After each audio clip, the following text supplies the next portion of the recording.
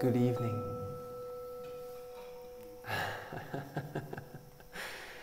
Hindi mujhe अच्छा लगता है. Isn't that good? Okay. Sorry for the longer introduction here. There was a comment or a request tonight if I could talk a bit more about my teacher, our teacher, and Bhante, and I thought I would maybe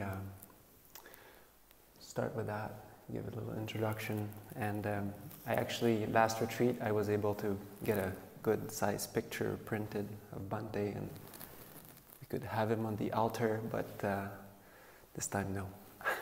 Since tonight is the talk on the levels of meditation, the jhanas, and this is basically Bhante Vimalaramsi's a bit his claim of fame, basically. The Pāda Sutta, Majjhima Nikāya 111, which is a specific sutta. It's not the sutta I will be reading tonight, but his discourse that he gave on the levels of meditation and the progression of his teaching through each of the states of release up to until Nirodha, Nibbāna, was definitely marked the lives of many people, I think. So for me,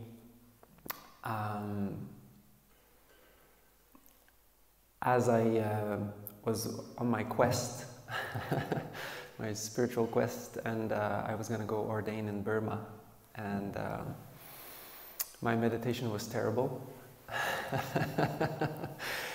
And I was going through a lot of pain and tension in my body, and I was just being told to stay equanimous, and that was really not helpful.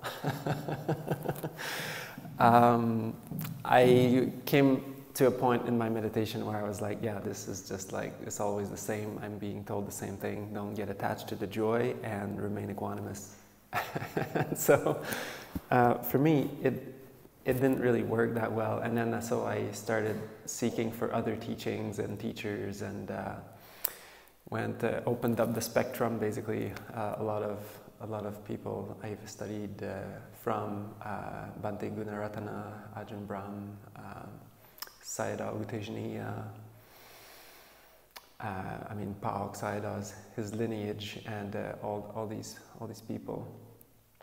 And then at some point, a long story short, because I was going over all over the place, monasteries and meditation centers, vipassana Goenka and all that. I was long-term server.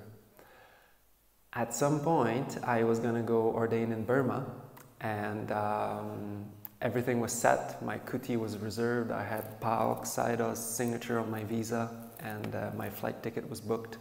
I was just going there. And but my meditation was not really good at all, and so I was still looking out for anything that could help, basically. And one of my friends I had served at a monastery with in southern states in Georgia, she said I should check out Bhante Vimalaramsi and TWIM and his free online retreats, because her friend had really good experience with it. And so I decided that, yeah, I was going to give it a try. And I started listening to Bhante's talks, and all the questions that I had regarding the suttas, because I was really impressed by the Buddha's own words and wisdom, basically, in the suttas, which I started reading. Bhante was just answering my questions one after the other, and I couldn't believe it. Like, I asked these questions to like top sayadaws and abbots of monasteries from all over Asia, and sayadaws and in Paok tradition, and they were really nice people, but they were only answering me with commentaries, which basically didn't really answer my question. It just created more questions. But Bhante seemed to be exactly spot on, answering exactly in the way that I was kind of it felt like, oh, this person actually knows what he's talking about. And so it was really interesting. And then I did my first 10-day retreat online. They didn't have a teacher available, so I just did it by myself, and I just kind of plowed my way through. And it was the best retreat I'd ever had, even without a teacher. My meditation, monks can't really talk about their meditation, but I can just say that it went deeper in 10 days than 5 years.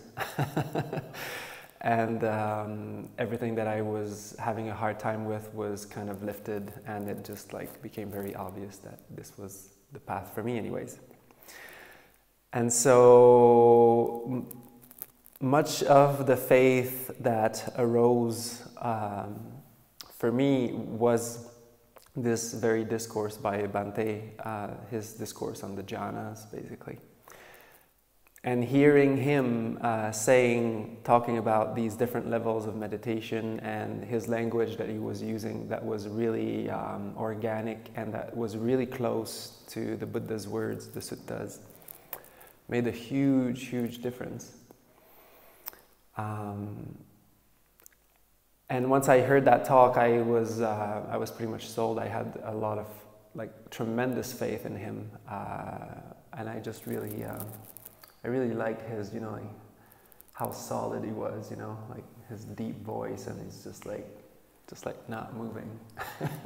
It's just yeah. So he's a very confident man, and so yeah, for me that was really attractive. In a sense of his wisdom seemed to be very well established. So I canceled everything and I just decided to go and ordain there in Missouri, which was quite a big decision. Yeah, so this was after an 8-month retreat by myself at my mother's place. I'm from the countryside in rural Quebec, Canada. So it's a very peaceful house in the fields kind of thing, and it was still up to this day the best retreat I've ever had. It's kind of weird to say that as a monk, but it was. So I would just come down and cook for my mom, and she would be so happy, and that was like my dana for the day, and because she doesn't like cooking.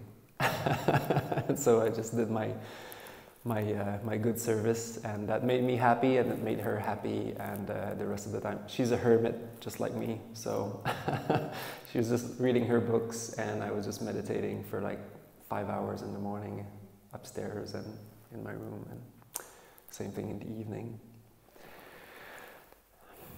And then so going to Dhammasukha with this experience, which was just such a precious gift to receive. And I think, and I want to thank you for the question or the request, because it made me think how to approach this, and what do I actually want to say about Bhante. That is. I was thinking for a bit, and I was wondering, what's the best thing? What did I get out of this? And what could I say about this experience? And I think that all in all, just being there, and in the end, I think serving him was the most beautiful thing. Serving somebody that you truly love and respect is such a beautiful gift. It wasn't always easy every day, but looking back at it, it's just like sweeping his porch and just preparing his chair for the interviews and putting some water in the Buddha fountain, and he had this little Yoda figurine. For those of you who know Star Wars,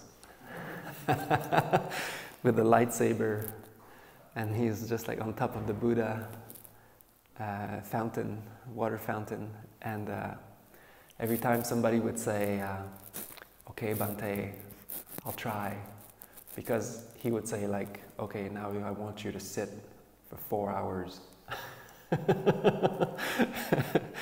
And don't move. And then it was like, okay, Bhante, I'll try. It's like, there's no try. And he would point to the Yoda. It's like, you do or you don't. There's no try. So, and that would work. He just had this way of doing things. He had quite this presence about him. So, and just being there with him and serving him, you know, I don't know, like clearing all the larvae of the Japanese maple tree in front of my kuti and his kuti, and yeah, just like whatever he was saying, just doing it. And yeah, I think there's something really special, you know, like a lot of people in the West especially, we have a hard time with like the bowing thing and paying respects, and for me it's like, I just love it. It brings like such beautiful qualities within us, and when it's done properly, not in a forced way, it's such a beautiful thing. It brings up so much love in our hearts. And the first thing I asked Bhante when I was there was to actually pay my respects, and it was such, like, I'll remember that all my life for sure, with the gift that he gave me, basically, this teaching. So we had a pretty strong mental connection. I don't know how that worked, but I was sitting at the table at one point, and we were like eating lunch, and I guess that's how it works when you have a lot of love for your teacher or something. But I'd be like eating in my bowl, and I'm thinking like, oh, I should give some water to Bhante, and I'm looking up, and he's holding his glass like this, looking at me. I'm like, ooh.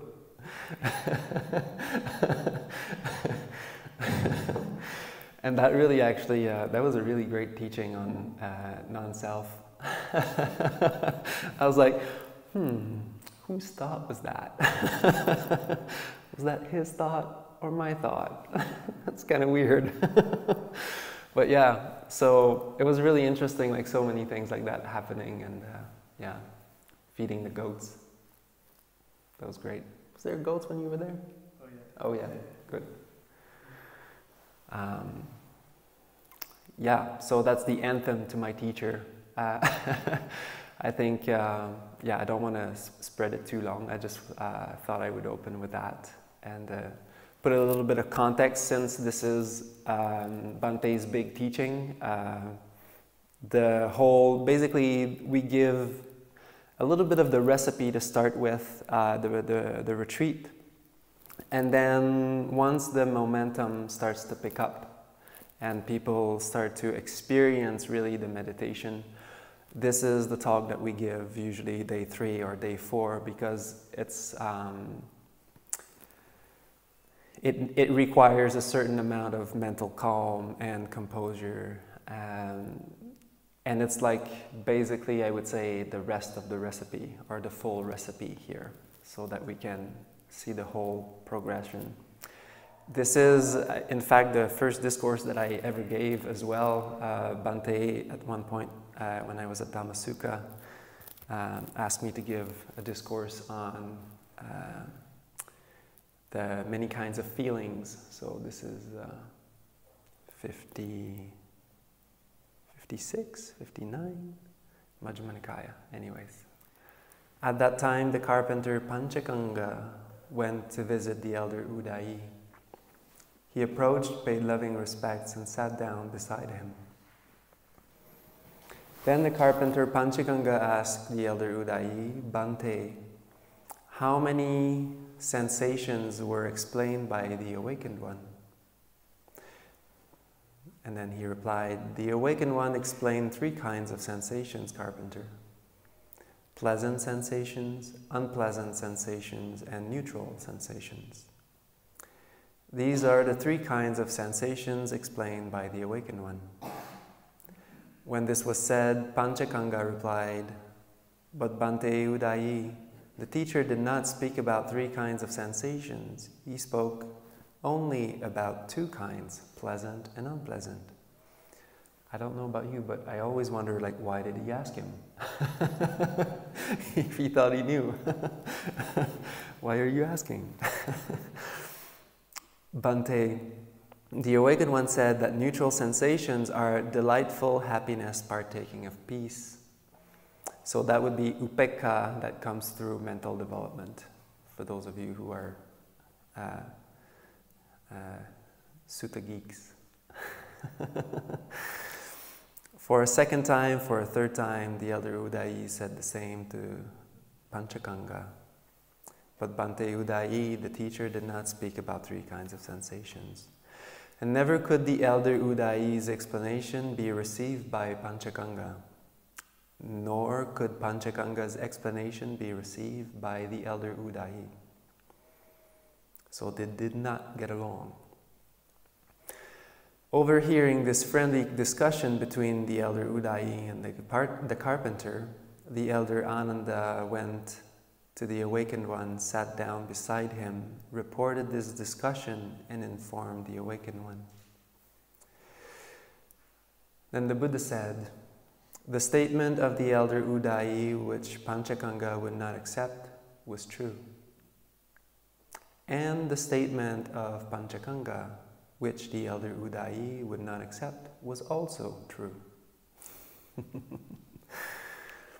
Ānanda, I spoke of two kinds of sensations in one discourse. I spoke of three kinds of sensations in another. I spoke of 5 kinds of sensations in yet another. I spoke of 6 kinds of sensations in another. I spoke of 18 kinds of sensations in yet another. I spoke of 36 kinds of sensations in another discourse. And I spoke of 108 kinds of sensations in yet another.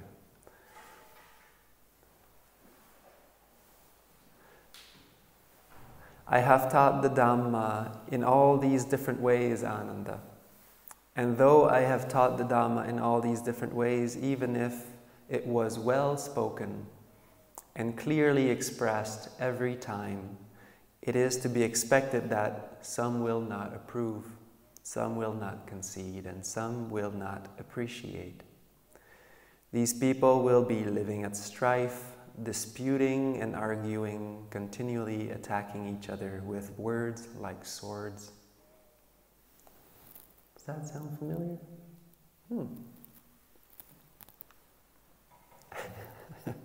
I have taught the Dhamma in all these different ways, Ānanda.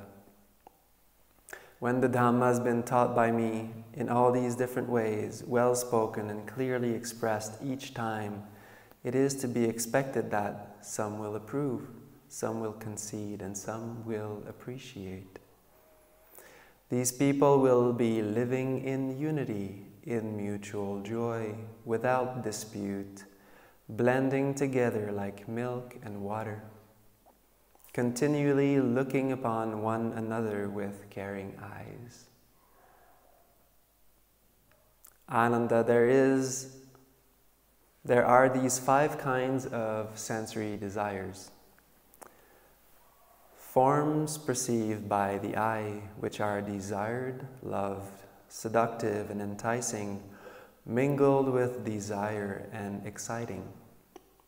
There are sounds perceived by the ears, odors perceived by the nose, flavors perceived by the tongue, and tangibles perceived by the body, which are desired, loved, seductive, and enticing, mingled with desire and exciting. These are the 5 kinds of sensory desires, Ānanda. The happiness and delight that arises rooted upon these 5 kinds of sensory desires, this is called the happiness of craving. So there is a certain form of happiness that we can derive from these things. It's not that the Buddha, and in fact in some suttas he clearly said that these things, especially for lay practitioners, they shouldn't be completely barred out. You know, they shouldn't be like seen as like evil or anything like that, but just to be careful. Just to be careful to not invest all of your happiness into those, because it's a poor investment. You never know what can happen with those. You never know tomorrow, maybe if you're a tea drinker, maybe tomorrow you'll wake up, there's not going to be any tea. What are you going to do? Or maybe there's not going to be your favorite meal or whatever it is. The kind of bed that you like, or whatever preferences that we have in life. But just to say that is kind of like, it's a bit sad, it's a bit dark. It's like, no, don't do any of this. And it's like, okay, so what's my choice, you know? Like, it's like life is miserable? No, it's not. No. In fact, the Buddha even said, in the lay life, to actually have an honest living, livelihood, lifestyle that is, honest and good, and then with that income to actually give your family what they need, what they want, what they enjoy, is also definitely part of a good happiness. Although this sutta is very beautiful because it shows the way to a very different kind of happiness, which can always be there with you and is not shaken by anything in this world. So it reminds me of a book by Lama Yeshe called When the Chocolate Runs Out. Oh, that's a sad day. Yeah, it kind of says it all. I mean, the book's about you're pretty happy when you have your chocolate bar, but then how do you get your happiness when it's gone? Ānanda, those who say this is the highest peace, happiness and delight that can be experienced, I do not agree with them. Good. Why is that? Because, Ānanda, there is another kind of happiness beyond this and more exalted. And what is this other kind of happiness? Here, Ānanda, letting go of all sensory engagement, letting go of unwholesome mental states, still attended by thinking and reflection, with the blissful happiness born of letting go. One understands and abides in the first level of meditation. This is that other kind of happiness which is beyond and more exalted. Now, this is really the first level where you've been with your object of meditation, loving kindness, probably your spiritual friend, and it's arising and it's staying there for some time, and long enough that you feel some joy. The first, in the TWIM curriculum, the first thing we look for is joy. Joy arising also with the metta. So that is when we start to see, okay, now they're starting to have a good stream of wholesome states basically arising for them, for meditators. So basically every time you 6R, sensory engagement, you close your eyes, you sit down, you 6R everything, and then you uphold, that is sensory engagement, letting go of that. And then unwholesome states is any distractions, and as long as you're with the metta for a little bit, there's no unwholesome states. So that's what that is. So as long as the metta is a little bit going on, and then there's the joy of letting go of everything else and the metta, then you're doing good. First level. When one abides meditating in this way, one's awareness and perceptions become invaded and filled with sensory gratification or sensory engagement. Basically, you're sitting and you're thinking of, I don't know, lunch or whatever it happens to be. And one feels it as a disturbance, because it is. Just as if pain were to arise for one who was happy. That would be known as a disturbance. Similarly, when one's awareness and perception becomes invaded and filled with sensory engagement, one feels it as a disturbance. Friend, disturbances have been declared as unpleasant or troublesome by the awakened one. By this line of reasoning, friend, it can be understood that Nibbāna is happiness. So slowly we will make our way.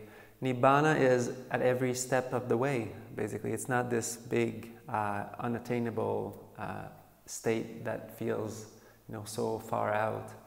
It is every time we 6R. And that was one of the beautiful things that Bhante used to say, is every time you release and you relax, you let go of a distraction, you are experiencing Nibbāna here and now, just a little bit. There are different kinds of Nibbāna. So first of all, it would depend what is meant as attaining Nibbāna. Because in some of the suttas, the Buddha would, somebody would come to the Buddha and say, directly visible Nibbāna, directly visible Nibbāna. But what is directly visible Nibbāna? And he would say, when one has anger, one lets it go. This is Nibbāna. Directly visible here and now. He used the word Nibbāna because the word Nibbāna means to blow out, to extinguish.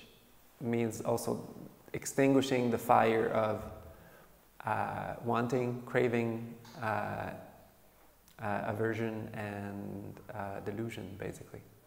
So whenever we 6R, whenever we apply the 6Rs, we recognize, release, relax, re-smile, return to the metta, and then repeat that. Every time we release, relax, re-smile, bring up the metta again, that is Nibbāna. Mini Nibbāna. And slowly it gets bigger, gets more. And this is actually, I'm going to talk about this tonight. And then some people think that Nibbāna means like arahantship, like full awakening. That's just another, it's not wrong, it's true, but it's just another way of interpreting Nibbāna.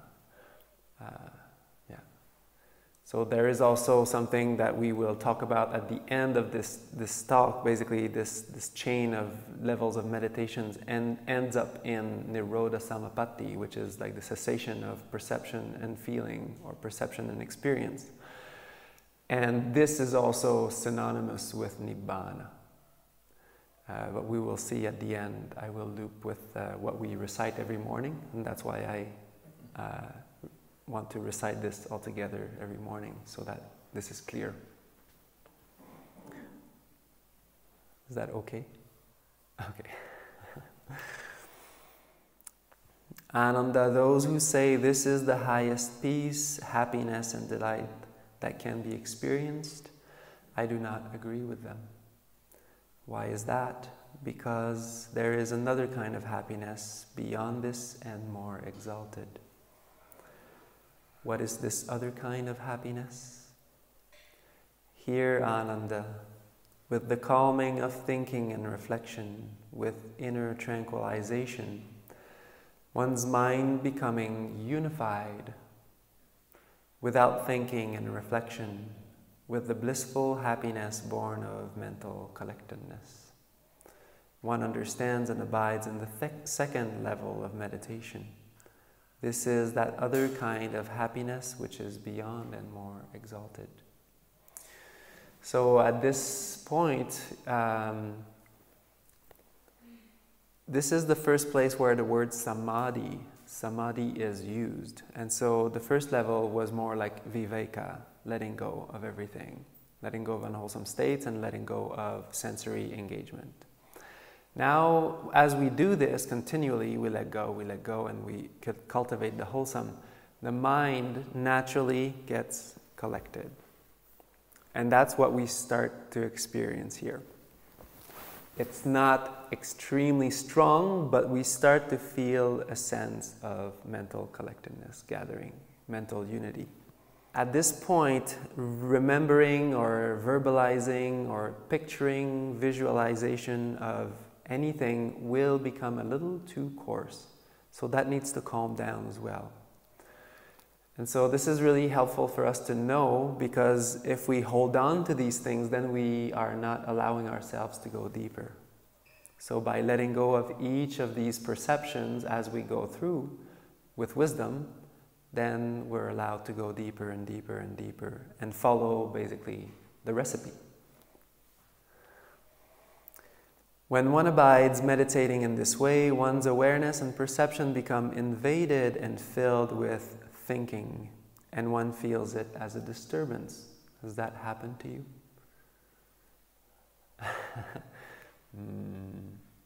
Nobody was thinking during their meditation. I don't believe you. I'm sorry. I know a few people told me. Good. Okay. So basically, this is two suttas that I put together, actually, that I stitched together. The sutta that talks about the Nibbāna and the distraction arising is just patched in, because I really like to have that perception, that perspective, where the factors from the other jhanas might arise, but they seem actually coarse at that point, because they are not going deeper. They're just so at that point, the thinking and reflection of the first jhana, when that arises and somebody is in like a deeper place at like the second level of meditation, then one realizes, yes, this is a little heavy, a little coarse. So like this, gradually, and this is Nibbāna, that letting go of this, the Nibbāna-ing, the coarser perception, basically, blowing out, calming it down. Just as if a pain were to arise for one who was happy, that would be known as a disturbance. That would be right. Friend disturbances have been declared as troublesome by the awakened one. By this line of reasoning, friend, it can be understood that Nibbāna is happiness. So gradually enjoying the bliss of release, calming down. Ānanda, those who say this is the highest peace, happiness, and delight that can be experienced, I do not agree with them. Why is that? Because, Ānanda, there is another kind of happiness beyond this and more exalted. What is this other kind of happiness? Here, Ānanda, with the calming of stronger joy, abiding in mental steadiness, present and fully aware, experiencing happiness or ease within the body. That state which the awakened ones describe as steady presence of mind, this is a pleasant abiding. One understands and abides in the third level of meditation. This is that other kind of happiness which is beyond this and more exalted. So here, what happens is, now we had a common factor was a bit of a stronger joy in the first two levels of meditation, which is like the cleansing agent of the mind.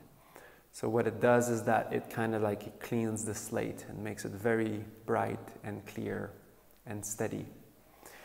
And at that point, the mind doesn't need as strong of a joy. It's like at the beginning when your bathroom is really dirty, you use a lot of really chemical stuff or whatever it is. Maybe, hopefully not too much, but and then you scrub for a bit, and then you rinse it, and then you don't need that anymore. The coarser defilements or the coarser residues are kind of gone, and then you can just like wash with water, and it's fine. So this is the stronger joy. Like here, a lot of people say, oh, the joy, like it vanishes, it doesn't exist anymore, but that's not true. It's actually the Pali word for that is vipassana here, and that just means it calms down. So the joy never stops, it just calms down, it matures, it becomes more steady. and calm. But it is still very enjoyable, as some of you know. And what arises more and more is the bliss of a steady mind, basically. That's what the awakened ones, the Aryas, describe as that steady presence of mind, basically. And more the mind delights in that. It finds that poise, that steady, beautiful, collected poise, much better than anything else. When one abides meditating in this way, one's awareness and perceptions become invaded and filled with coarser joy or stronger joy. And one feels it as a disturbance. Sometimes, because we put a lot of emphasis on the joy, but it's not any kind of joy, it's a tranquil joy. It's a very still, peaceful joy that we are promoting here. It's not like getting really excited, kind of running around joy. And sometimes, quite rarely, but it does happen that sometimes people get excited, get too excited, and that needs to calm down as well. So it's a very, it's a balancing of the 7 supports of awakening. So at this point, when stronger joy arises, it doesn't necessarily, it feels like maybe a little tense at that point, and maybe some of you have noticed when the mind starts to calm down, and if joy were to remain really strong, it feels a bit tensed. So that naturally the mind will be wanting to release and relax that tension. And that's where the 6 R's are so important. A lot of people think that this meditation is about loving kindness. It is partly. I would say it is 30% of this meditation is about loving kindness, 25 to 30%. But the cornerstone of this teaching is the relax step, the release and relax. And that is really what matters the most and what will follow and guide us through the right path in this meditation. If we hold on to the loving kindness, we will not allow ourselves to go deeper. And so as we go through these states, the loving kindness also changes. Yes. Just as if a pain were to arise for one who was happy, this would be known as a disturbance. Friend, disturbances have been declared as troublesome by the awakened one. By this line of reasoning, friend, it can be understood that Nibbāna is happiness. So even the stronger joy, see, we're starting to, it calms down, and we find even more delight in this steady poise, this steadiness of mind, upekkha, which reaches full bloom in the 4th jhana, basically. This is just the beginning. Ānanda, those who say this is the highest peace, happiness, and delight that can be experienced, I do not agree with them. Why is that? Because Ānanda, there is another kind of happiness beyond this and more exalted. What is this other kind of happiness? Here, Ānanda, unattached to pleasant experiences and unstirred by unpleasant ones, as mental excitement and heaviness settle, one's mind is balanced, purified by unmoving presence. One understands and abides in the 4th level of meditation, accompanied with loving kindness. So all the way up to the 4th jhana is accompanied with loving kindness. Now this is in another sutta, this is in another discourse where we find that, but here you just have to have faith in what I'm saying. I did give it in another retreat, in a few other, but yeah, we only have so many hours in one day, so And this is basically in a sutta where the Buddha says the limit of loving kindness is the beautiful, the subha, and the beautiful is the fourth jhana, which is in another sutta. So this means that if you've noticed, the experience here in the mind and heart is changing, and it's slowly calming down and becoming much, much more steady, much more subtle, and calm. Is that a yes? And so obviously the feeling of loving kindness, the tone of loving kindness, the frequency of the loving kindness will also change. So it is normal.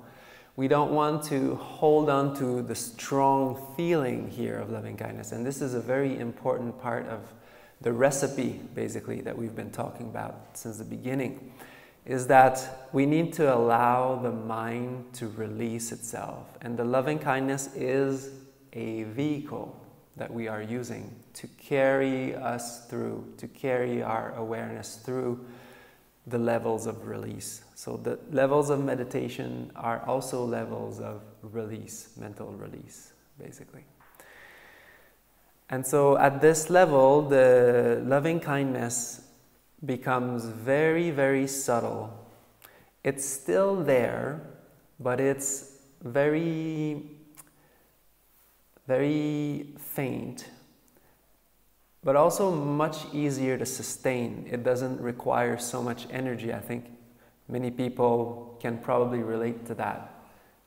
Loving kindness can be quite energetically demanding if you just like push it through like 100% 24/7. It's quite demanding. It's not impossible, but the real practice here is not to do that. It's not to force the loving kindness, to push it.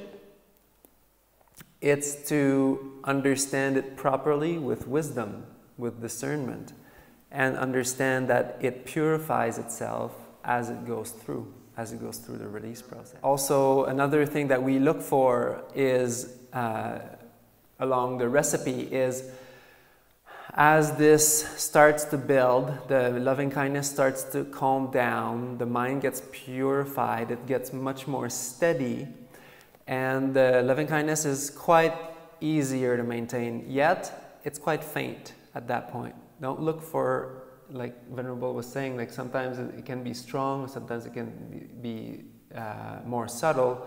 Actually, more subtle is where it's going. So don't think that this is a bad thing necessarily. And then spending a lot of time with this, after usually 45 minutes to an hour sit, in terms of like a first retreat kind of thing, because everybody's a bit different. Then one of the experiences we are looking for is that the body awareness will start to kind of dim down. The mind will stop being really interested in the body. The body is really complicated.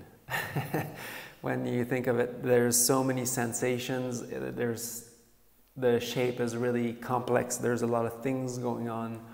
And the mind, when it calms down and it becomes collected, that collectedness of mind becomes much, much more blissful than any kind of awareness of the body that we could have. So at this point, we are looking at, okay, now I'll be asking people on interviews, so do you feel like any part of your body is kind of fading away, you're losing awareness? People will say, yeah, I'm like, I have to check, like, my hand's still there? Or like my feet?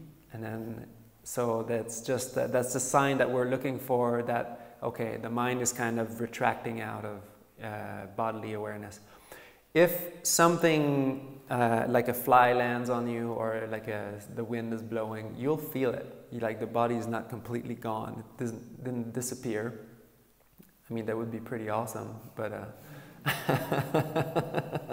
So haven't seen that too many times. basically, whatever happens, if there's a coarser contact on the body, don't worry, you'll feel it. It's going to be there. It's just, and if you were to direct your mind at the body, you would feel it. You would feel your body. But it's just that the mind is, and that's the releasing process. As you release and relax of all the distractions, and the mind becomes very, very calm and detached, viveka, basically, it will just rest here. And it won't be really interested in the body, basically. That's all it means. So when one abides meditating in this way, one's awareness and perceptions become invaded and filled with steadiness or immovability. That is just basically the beginning of the poise in the third jhana. And one feels it as a disturbance, just as a pain were to arise for someone who was happy. This would be known as a disturbance. And disturbances have been declared as troublesome by the awakened one. By this line of reasoning, it can be understood that Nibbāna is happiness. Ānanda, those who say this is the highest peace, happiness, and delight that can be experienced, I do not agree with them. Why is that? Because, Ānanda, there is another kind of happiness that is beyond this and more exalted. What other kind of happiness is this? Here, Ānanda, leaving behind all perceptions of form, that means the body, with the fading away of sensory awareness, all sensory contact, turning away from the perception of plurality, that's the complexity of the body, basically, aware of endless space, one understands and abides in the plane of endless space. So at this point, the mind will be very collected, and this is where we start to ask people if they feel like the loving kindness has gone to the head. It's a kind of a sneaky way to ask, is this happening, basically? And is the mental collectedness basically now prevalent? And the metta, since there's not so much of a strong bodily awareness, the metta will feel like it's going outwards from here. And what happens with this state in particular is that when there's no more awareness of body, which is really coarse and dense and heavy, we leave the realm of rupa, of the body, and into the realm of the mind. So basically the mind will be very collected, but the mind doesn't have a body. Mind is mind. And so the first thing that is experienced is this really vast spaciousness. Some people feel like it's an expansive feeling. Some people feel like it's just a vast expanse of nothing, basically. But this is usually the next perception that arises. And that is even more calm, even more detached, relaxed. And when this happens, we usually give instructions. We have a little exercise that we do that is called breaking down the barriers, that is going through many different people so that we open up the loving kindness. And at this place, loving kindness is not really possible anymore. It's a bit too strong, and so it will become a little bit more detached. The loving kindness here changes. The tone of it changes, and it becomes more like compassion. But this is a very subtle form of compassion, and a lot of people often miss that part. So don't worry too much. It's not that important. As long as there's still joy in the 6 hours, you're still good to go. This is that other kind of happiness which is beyond this and more exalted. When one abides meditating in this way, one's awareness and perception becomes invaded and filled with the perception of form, with bodily awareness. So it's possible that, you know, some kind of wind starts blowing on you, and then it brings your mind back down into the body and really feeling the body and feeling the mind going back into those sensations. But the mind at this point will know there is better, there is a deeper release, a calmer release. And so it will just tend to kind of 6R the body again, 6R these sensations again, and enjoy the release of the infinite space.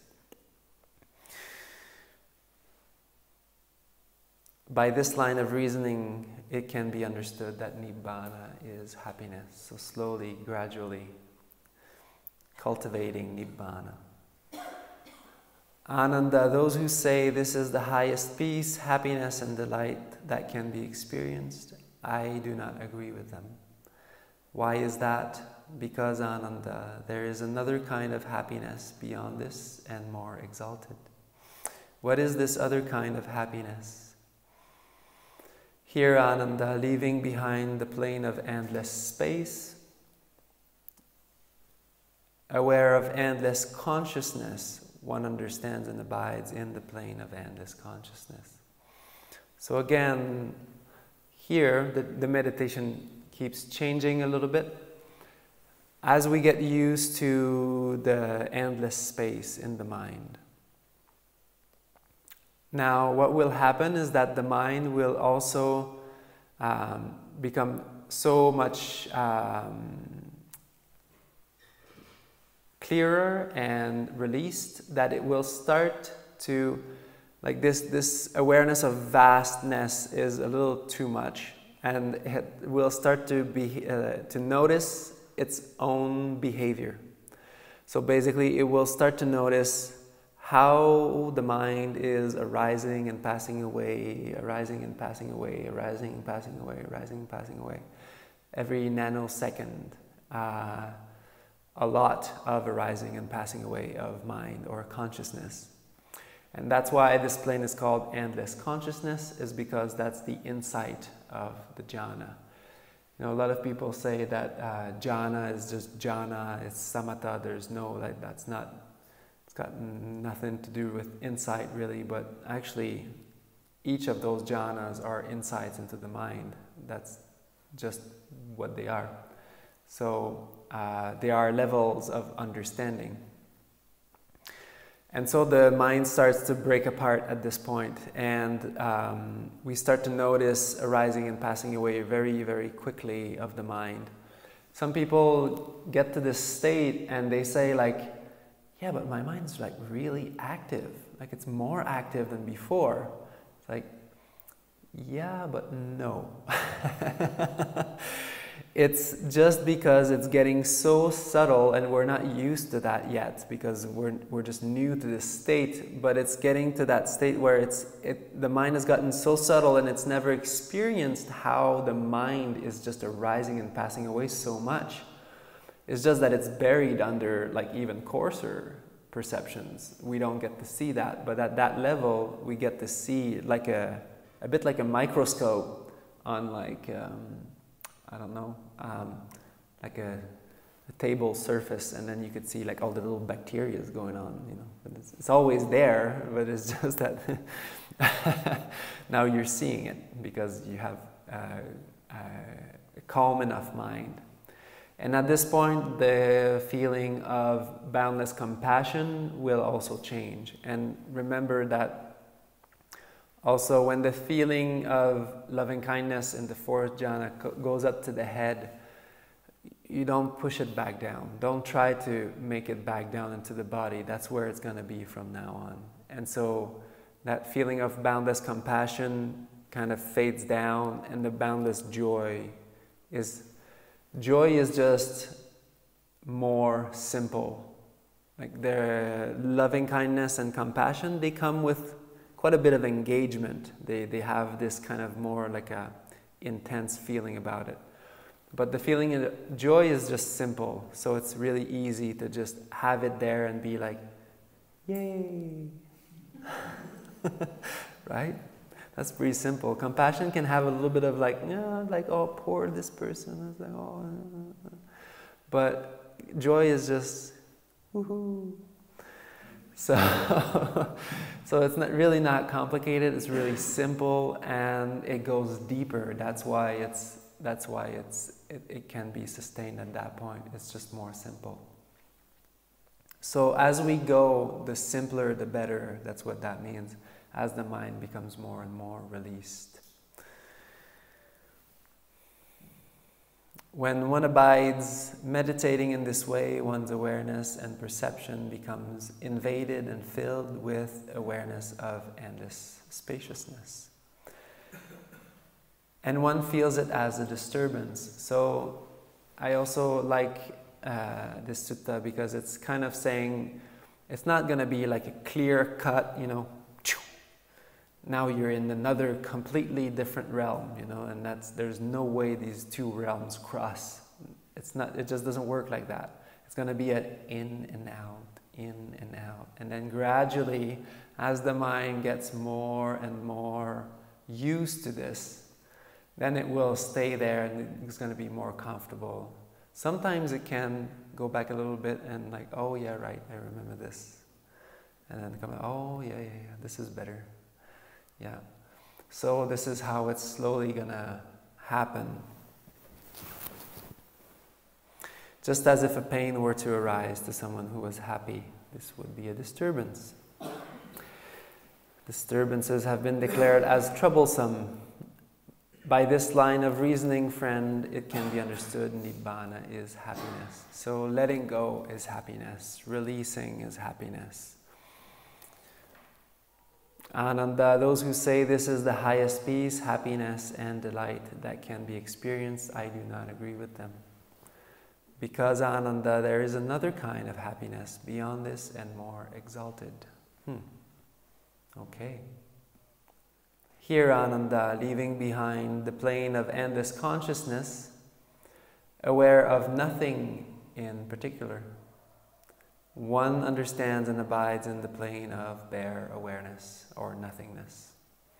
That is that other kind of happiness which is beyond and more exalted. So what happens here? Basically, as the flickering of the mind, because it also can be seen as a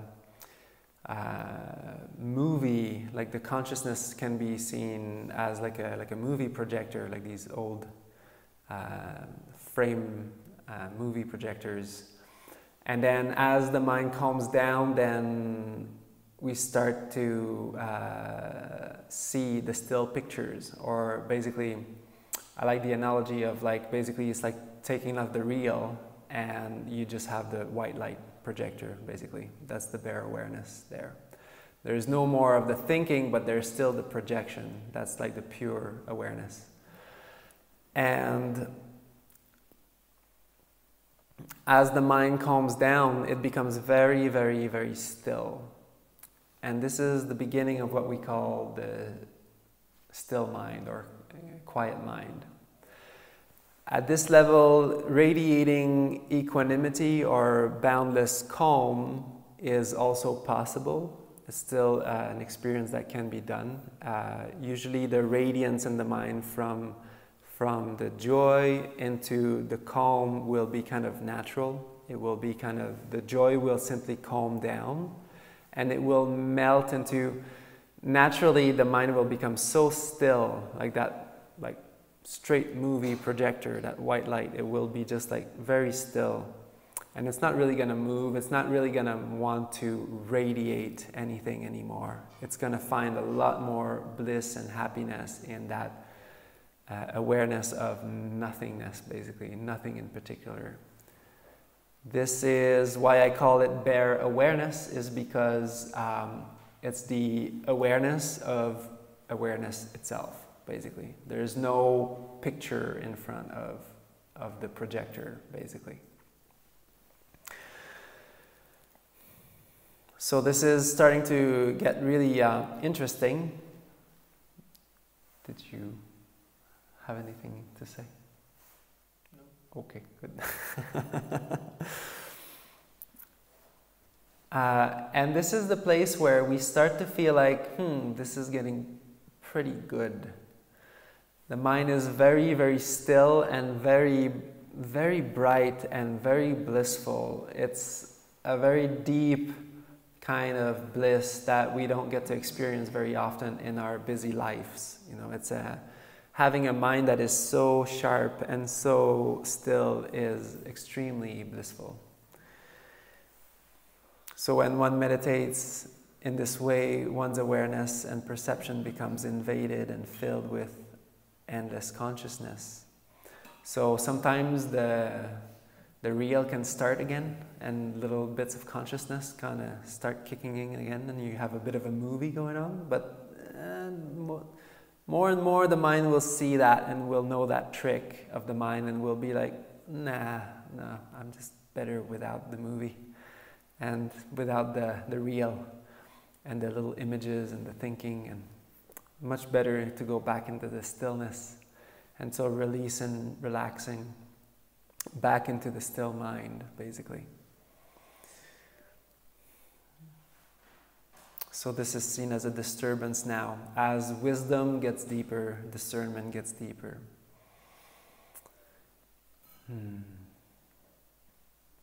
By this line of reasoning, friend, it can be understood that Nibbāna is happiness. And slowly you can see that we're getting somewhere interesting. It's starting to sound like Nibbāna would start to sound to me anyways. Slowly. Dire. Ānanda, those who say this is the highest peace, happiness and delight that can be experienced, I do not agree with them. All right. I like where this is going. Why is that? Because, Ānanda, there is another kind of happiness, beyond this and more exalted. What is this other kind of happiness? Here, Ānanda, leaving behind the plane of bare awareness. What's after that? One understands and abides in the plane between awareness and its limit. So this is also called neither perception nor non-perception. Neva sanya asanya. And this is a bit of like a marsh. It's a little bit of a gray zone where we release the mind so much that the experience of just like the awareness of awareness itself, or nothingness, that also will fade away. And then you might be wondering, well, what's after that? Well, that's the whole point, is that we are starting to realize that even this awareness is fabricated. So it arises and passes away. Even if the movie, even if the real is not there anymore, we start to notice that this light of awareness also is arising and passing away, basically very, very quickly. And it is fully fabricated. The projector of our mind, the projector of awareness, it needs an object. Awareness needs an object all the time to be aware. I mean, otherwise it cannot be aware. And the last object is itself, basically. And that is the final frontier of I. Because the last of the aggregate that constitute what I think is me is that awareness. This is the subtlest level of perception, basically. And the last bastion of this ego, or this I-ness, my-ness, is this awareness. And as we move into neither perception and non-perception, now the mind is very, very still. It's not moving. It's not moving at all. And it's not still because you're forcing it. It's still because you cultivated discernment and wisdom and let go of any mental movements and distractions and hindrances, that it became still. If you were to just make it still and force it like that, it wouldn't be the same thing. That's not the way that we can access this state. This state can only be accessed through wisdom and letting go of everything else. And usually this will happen for people on the first retreat, their first retreat, or beginning the path after probably, I would say, 2 to 3 hours of sitting meditation. Yes? No? Okay. There was like a ooh.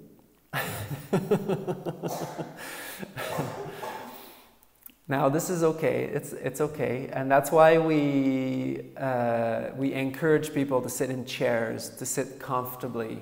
I know we don't have a big amount of chairs here, but this is really important that we are allowing our minds to calm down for this amount of time, because the mind, it just takes time to reach that place. There's no magic, there's no special pill you can swallow and then boom, you're there. It doesn't really work like that. And the longer you can sit, the more time the mind will have to settle down, and you will allow your mind to really have the causes and conditions to experience this state. Okay, so now we have this clear, this clear beam, that projector that is just like not projecting anything, but just like this light of awareness, basically. And as we deepen our understanding, we understand that this too is fabricated, this too arises through causes and conditions, and it's like micro consciousness. What happens here is that this is the deepest part of dependent origination, where we have sankharas, or mental activities, generating consciousness. And that's what that is. And when sankharas are completely calmed down, the arising of consciousness cannot be anymore. So there is a blowing out of consciousness as well, when the activities of the mind are completely gone. Neither perception and non-perception is where the clarity of the mind will be so bright it just kind of disappears.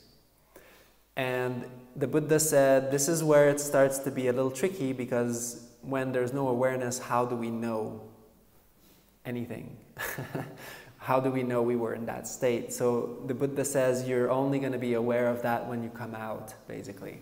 So you're going to go into dips of release and releasing awareness, basically, and then it's going to go like, it's going to come back online, and then you'll be like, oh, right. There was like a bit there that I wasn't really, like there's nothing really happening.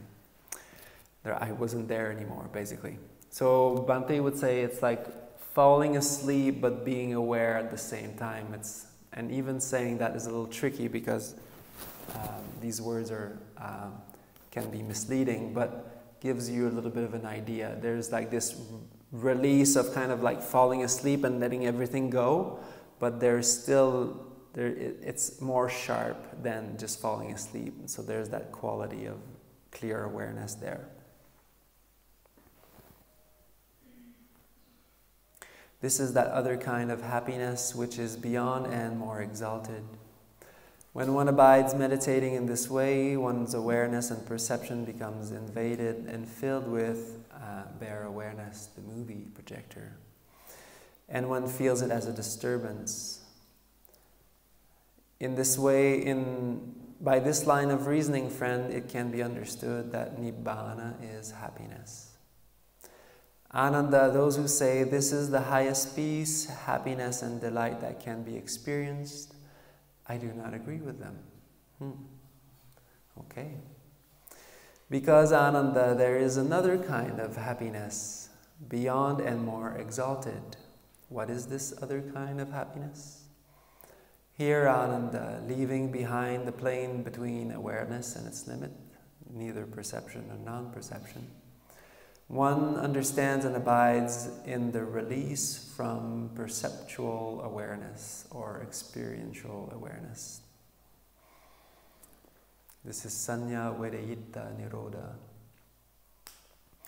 This is that other kind of happiness which is beyond and more exalted. And now as we get accustomed or habituated to that kind of marshy grounds where we're releasing awareness, but it's not fully gone yet, because there's like levels of this. Awareness kind of dissipates and it dissolves into something that we're barely aware of, and then it comes back in, and then we can see, oh, there was like very little mental activities there. It's almost like it disappeared. And then at some point, as we really get to stay with that experience, and maybe that's going to be usually a solid 3 to 4 hour sit, then the mind will take its full dive, a full dip into complete cessation of mental activities. And this is what we read every morning, and this is why we read it. This is peaceful, this is sublime, namely the stilling of all processes, the stilling of all sankhara, basically. Breaking free from all mental limitations, the complete calming of tension. Appeasement, release, the blowing out.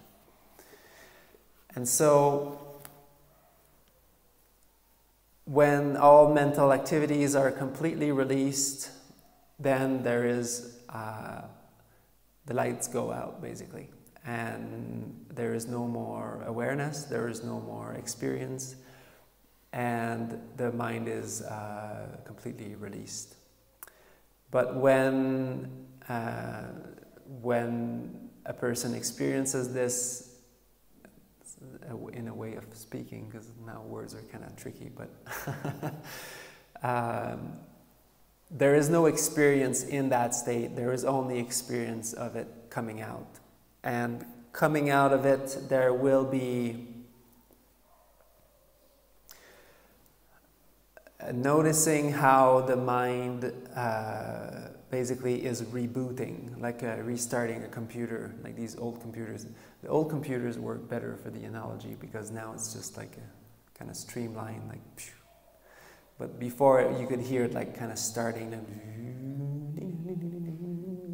it would do all kind of crazy sounds, and and then it would pop in. So the mind is kind of noticing itself like kind of coming back online, and the first contact that will be experienced is contact with signlessness, voidness, and undirected. So this is as close to the experience of Nibbāna that one can experience, basically. Because the mind was completely released, one experiences signless. There was not an object anymore. There was no awareness at all, zero. It was just completely released. Then there was voidness. The I was gone. There's nothing to say like, oh, I saw this, or I saw that. When consciousness arises again, it sees like, yes, this was completely void of a self. And then the undirected was that, one will see that there was no more direction in the mind. It was completely open. It was completely free. And so there was not, there was no clinging, there was no holding on to any experience. It was completely released, completely open. And a lot of joy arises. And this kind of joy can stay for quite a while. It can stay for a day or two. And it doesn't really go away, it's just that we get used to it. And it becomes a little bit the default background operating system of the mind with release, basically. The mind at this point will, it's like we've reprogrammed the operating system in the mind, and now it's on constant release, basically. So whatever happens, Of course, we can get caught up into things and emotions and, you know, upheavals and things like that, but mostly there will be an understanding that the release is better, and we will know the whole of the path, basically, all the way till the end. There's still work to be done. There's still meditation and hindrances to release, because the mind has been programmed for a long time, conditioned for a long time in this way. But now a person knows the entire path all the way till the end. Even though they're not an arhat or a fully awakened person, they know how to get there, and they know the whole way. And so a lot of tremendous confidence in the Buddha.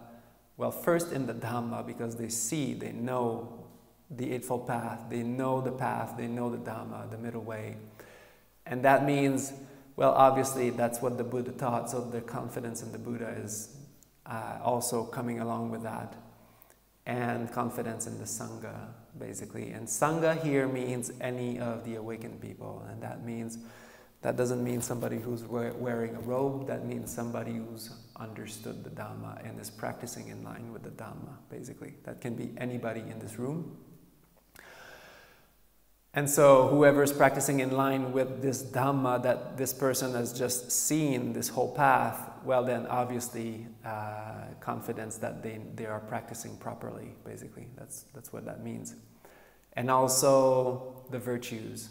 When one understands to that level this meditation, the virtues become so essential. They're like obviously like obvious limits that someone cannot cross anymore, because that would just like create such havoc in the mind to go beyond these limits. And so it's just a natural thing that people will naturally happily stay within these limits as a protection. And so the unwavering confidence in the Buddha, Dhamma, Sangha, and the virtues, these are called the 4 factors of stream entry, which means sotapatti. That person has tasted and experienced the Dhamma, and they are on their way to full awakening, basically. And their mind leans, slants, and slopes towards release, Nibbāna.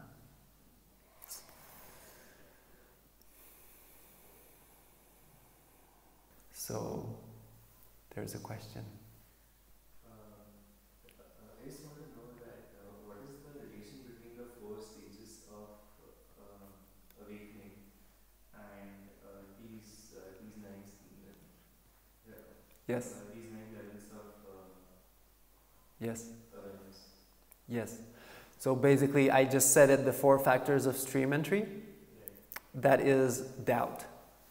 Doubt is gone, because the unwavering confidence is there in the Buddha, Dhamma, Sangha, and virtue.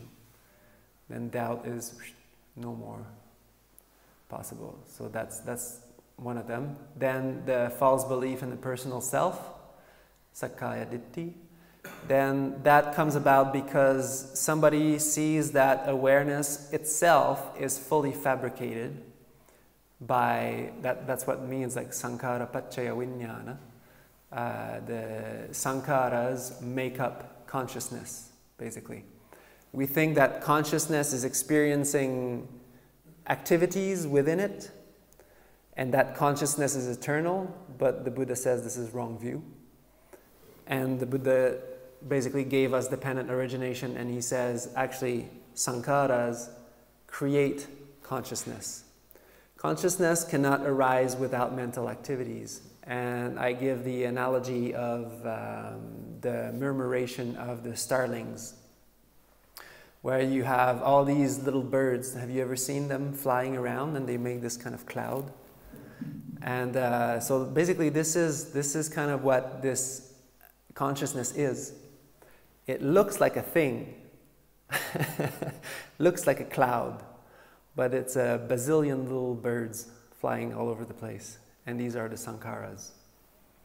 And that cloud it's like the illusion is that it's a thing, but it's just made up.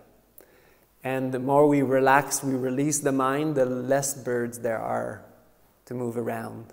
And then at some point, they're like completely dissipated. And then we realize, this is completely conditioned, completely fabricated. And so there is no, the self, even though you're not an arahant yet, because the mana is conceit, pride. And that's one of the fetters that is given up in arahantship, basically, when a person is fully awakened. That's not there yet. But the sakkaya-ditthi is the understanding that a personal self cannot be. Basically, that's what it is. Like you're still gonna get angry or impatient. You're still gonna have sensual desires for things. But in the back of your mind, you will know that the self is, like a self is not possible. It's completely crafted, fabricated. So that's the sakkaya-ditthi. And then sila bhatta paramassa, the blind, like adherence to rites and rituals leading to liberation is no longer possible, because you have seen through the Eightfold Path, right effort, wise practice, wise awareness, and wise meditation, all the 8 jhanas that we just talked about, the sequence, the very clear sequence that one sees all the way to Nirodha. This is the way, this is the path.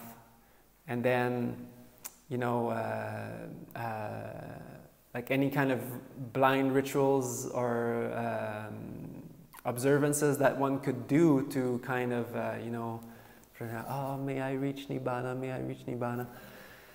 It's not going to happen like that. I mean, of course, if you have the wish, that's one thing that will bring you closer, for sure. But it's not going to happen just like by rites and rituals, basically. So by this very specific practice, right effort, all the way up to the jhanas. The jhanas are basically the roadmap of the mind, of the liberation. And so these are the three fetters that are said to be given up at stream entry. To recap, doubt, personal self, the belief in a personal self, and then rites and rituals leading to liberation. What I explained is stream entry.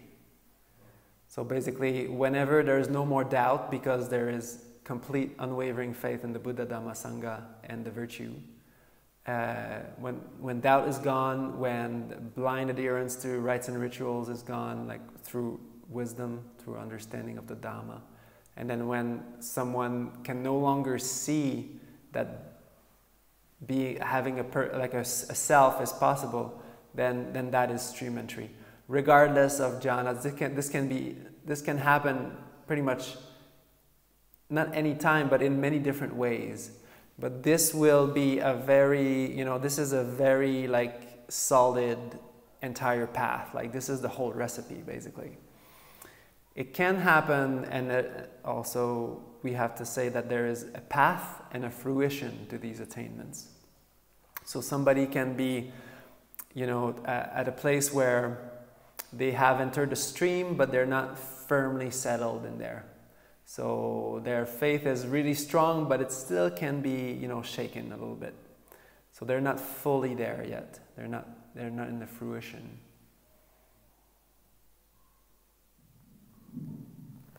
Let's finish this. And having seen with discernment, mental distractions are completely brought to an end. So when there's no more mental activities, obviously there's no more distractions. By this line of reasoning, friend, it can be understood that Nibbāna is happiness. And of course, some people sometimes get scared, by the way, of this experience, because they think like everything's going to be different, and they're like going to be like arahants who don't care about anybody, or like whatever that means, which is really far from the reality. And they think, and some people think they're going to get stuck in there, like I'm never going to come out of Nirodha or whatever, like that like place where everything stops. Actually, entering Nirodha is pretty hard in itself. It takes a lot of devotion and wisdom to stay in there, just to attain it in the first place, but to stay in there is even more. So what's going to happen is what I call the kiss of Nibbāna, basically. Most likely what's going to happen is that a person will just like experience this like really quick, brief kiss of Nibbāna, and they kind of right away come out. Because it's like a quick dip, basically. The mind lets go, and then usually what will happen is like, oh, was that it? Or something like that. So there's going to be like, it's not easy to stay in there, so don't worry, you won't get stuck. It would be a quite amazing feat to get stuck in there. So don't worry. And it's only a very beautiful, blissful experience, and yeah, everything else after seems like the Buddha will say here. Then the Venerable Sariputta exclaimed to the monks, "Nibbāna is blissful, friends, Nibbāna is blissful." When this was said, the Venerable Udayi said, "What is the reason why, friend Sariputta, it is said to be blissful when there is nothing to be felt in there?" That is exactly why it is blissful, friend. Because there is nothing to be felt. And this is a really interesting understanding that we do not get very often in this world, but yeah, the end of having a break from all the sensory input is so blissful, and this is where we can really taste that with our mind. Because of this, Ānanda, those practitioners of other teachings might ask, the sage Gautama speaks of the end of perceptual awareness and declares it as partaking of happiness. How can this be? How can this be said? When this is asked, Ānanda, the wanderers of other teachings should be answered in this way. Friend, the awakened one does not declare only pleasant sensations as partaking of happiness. Friend, in that way, wherever one goes, happiness is found. Whether here or there, this the truth finder, the Tathagata, the Buddha, declares as true happiness. So in a mind that is liberated to that extent, it's very easy to be happy all the time, for no reason. You don't need anything, and you can just sit there and bliss out for 4 hours. And you're going to come out bright and shiny, and it didn't cost you anything, you had nothing to do with anything else. And then you're just going to be a really happy person and influence everybody around you to be happy, and it's great. And so this is what happens, and then it just pours out of you, and it's the best life warranty that you can have, the best happiness, the wisest investment you can make in your life, and to share that with others. When I left Dhammasukha to be a wandering, solitary forest monk in Canada, I wrote a poem for Bhante. Would you like to hear it, or should I just call it? Yes? Okay. So, yes, so this is the last thing basically that I read to Bhante before I left. And I called it the Forest Elder. When there is a clear cut, Reverend said, they leave an elder standing, not laid, to show the way, shelter and sway, for the young to grow from the seeds he sowed. For the elder is wise, many seasons in his eyes. Now he takes all the blows, the four winds bend him low. But he stands still, not shaken nor dismayed. In his heart love is filled, for he knows the true way. In an era laid bare, the seekers find a pair. Up this mighty trunk stare, a mind of heartwood shattering despair. A tamed lion in the savannah, a noble friend in samsara, an elder of the Dhamma, grandfather of the Sangha. May many find their way under his shelter and sway. Ardent and resolute they break free and homage pay, sheltering him in return from the four winds, taking turns. Oasis for the shadeless, a virtuous, loving forest. Thank you.